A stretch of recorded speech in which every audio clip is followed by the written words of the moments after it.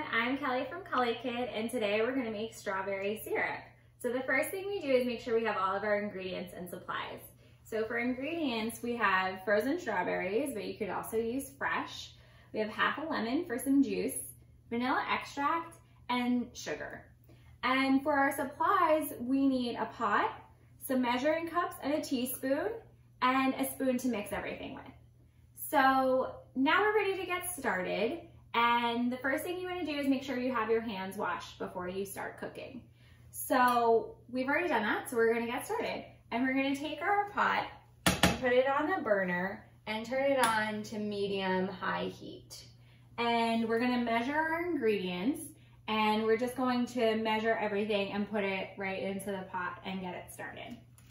So, like I said, I have some frozen strawberries, but you can use fresh ones as well. And so mine are already cut in half. So I'm just gonna keep them like that. So if you were using fresh strawberries, you would wanna cut them, and you can cut them even smaller than this actually. So we're gonna measure 2 cups.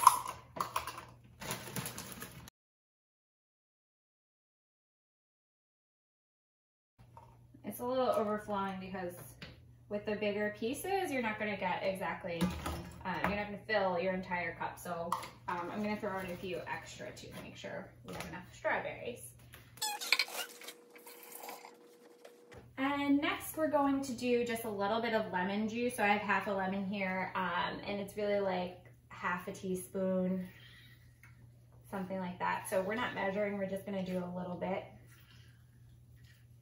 And I'm using my hands here so that way I can catch the seeds. So we don't want that in our syrup. And next we will do 1 teaspoon of vanilla extract. So we're gonna measure it over our pot so that way we don't spill. And just measure 1 full teaspoon and pour it in.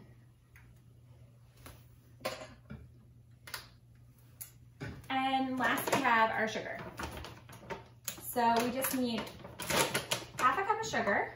So take your half measuring cup and scoop out 1/2 cup. And you just want to make sure it's nice and level. So you can just brush it off top to level it with your finger or with a utensil, or put it into our pot.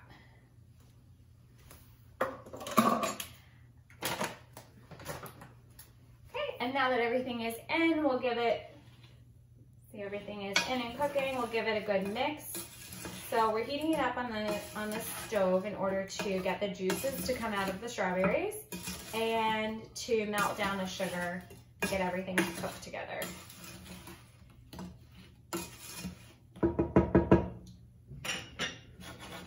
So you'll see everything is still cooking and melting down together. We're gonna keep it on the stove and every now and then give it a nice mix.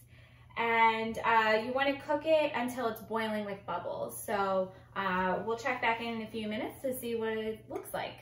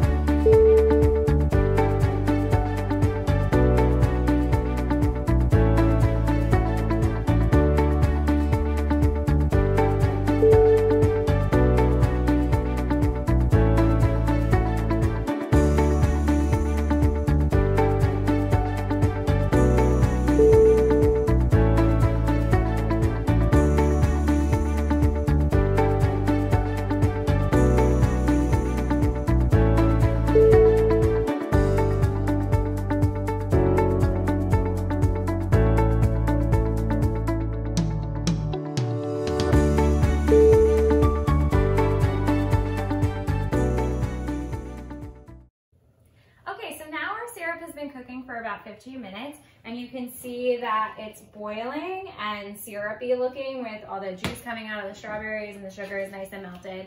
So that's actually all done. So we're gonna turn our burner off and we can put it to the side to cool. You can serve it right away on some waffles, pancakes, on top of some ice cream, whatever you want, or you can let it cool and put it in a jar and put it in the fridge for later. Okay, so now it's been 10 minutes with our syrup cooling and we're ready to put it in a jar to store it. So we'll take this very carefully. This will still be hot, so don't touch that. And you can use an oven mitt if you need it. And we're just gonna pour it into our jar.